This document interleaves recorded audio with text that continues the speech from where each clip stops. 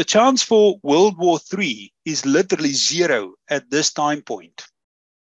The problem is that the entire world, and I'm talking about well-known people, create this fear-mongering on YouTube. God told them this, Jesus told them that. They went and died and they lived and they went to heaven and they came back and they saw this.